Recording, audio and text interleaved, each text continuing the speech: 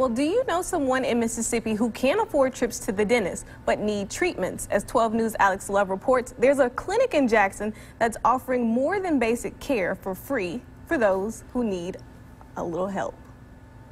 A lack of dental care plus insurance to cover it is sometimes a problem overlooked in Mississippi. But in the city of Jackson, one nonprofit is making big expansions to give people in need less worries of losing their teeth. Prior to COVID-19, every single one of our appointment times had been booked all the way out until May 2020.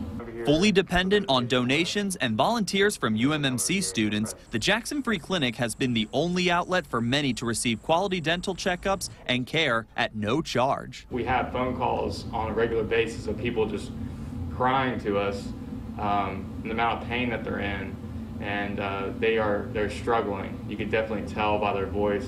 Open 3 Saturdays a month, the Jackson Free Clinic treats up to 18 patients in a day.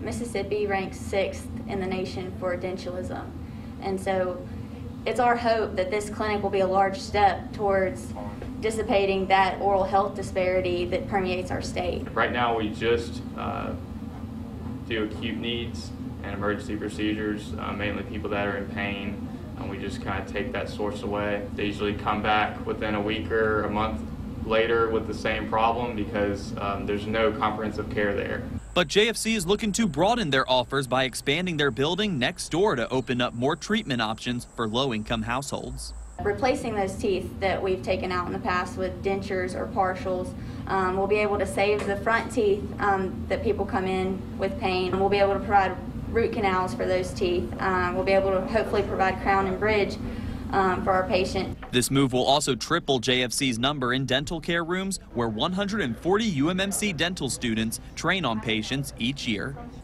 Over the next year, directors with the Jackson Free Clinic plan to reach out to legislators once again for grant money or other ways of funding to grow their project, giving those less fortunate a chance for healthy teeth. Reporting in Jackson, Alex Love,